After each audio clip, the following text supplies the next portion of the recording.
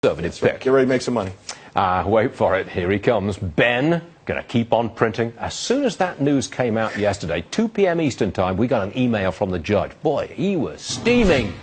He's here. Judge Andrew Napolitano. You know, What's wrong? I was in the D.C. Bureau yesterday, and everybody was commenting, and you eventually did as well on Neil Cavuto. I think you really agree with me, but you don't want to admit it for the sake of this conversation, that the market had a remarkable turnaround when Ben Bernanke unexpectedly announced that as a swan song to his friends who like cheap, easy, free printed cash, a.k.a. the Wall Street crowd, he would buy another $85 billion worth of bonds, basically creating that money out of thin air. This will produce a bubble. This is artificial. How is this money going to be paid back? How can we possibly claim this is prosperity when we're passing along printed, valueless cash from a bank that has the authority to do this to the pockets of profit takers on Wall Street? May I explain? Sure. You say, how will this be paid back? It doesn't get paid back because it's not borrowed money. The Federal Reserve has a big chunk, hold on, it's got about $3 trillion in the coffers, right? Because it's been putting it out there. It's been buying paper and paying money for it. That puts money into the economy. Where did it get that Hold on, it prints it, hold on. Now it's got $3 trillion in the coffers, and when it wants to reverse that, it starts selling the paper that it's got, pulling money back in. It replaces it. Got it? This will produce another unsustainable bubble, an artificial, government-orchestrated, unnatural accumulation of assets in a place where it doesn't belong. You said that. Wait. You said that. I don't know how many years ago when this money printing started. What, 4 or 5 years ago? It'll create inflation. Where's the inflation? Well, I didn't say it would create an inflation. I may have said that. There's no inflation now. Inflation is less than 2%. The Fed wants more inflation. Right. That's how wacky they are. They want prices to go up.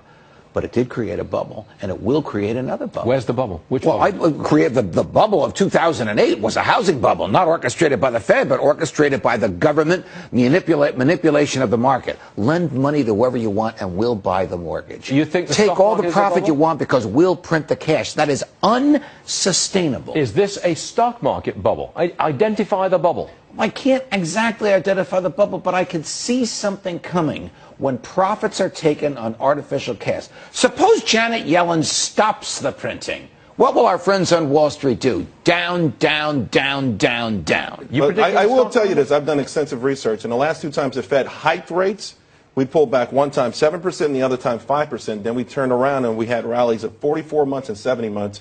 My problem with the Fed, to be quite frank with you, Judge, is the money doesn't get to Main Street. It does only get, they're giving the federal government money. And they're giving the big banks money. And they're giving big banks money. Correct. But people watching this show haven't gotten a crumb out of that money. And yet they are on the hook for any risk that are created by this. They do have they've got a lot out of this. How? Have they got a 401k? Have they got college savings? Have they got an IRA? Have they got a pension fund? The real wages have gone down. 401k generated by an announcement on a Thursday afternoon that the Fed is going to print $85 billion more dollars is an artificial increase that cannot last and cannot be sustained because at some point the printing must stop. Agreed? At some point, the printing must stop, and it will be. Otherwise, all the cash we have will be utterly valueless. That's your prediction. Well, it's not my prediction. Yes, it is. It's like saying 2 + 2 equals 4 is your prediction. I think if they keep printing $85 billion every month, eventually what's in our pocket will not be able to buy a loaf of bread. And the irony, of course, is that they want it to be worth less. Yes. They want it to be worth less so that multinational corporations can compete on the global market and that kind of manufacturers can compete. We can't have it both ways. Do you share Bernanke's goal that he wants more inflation?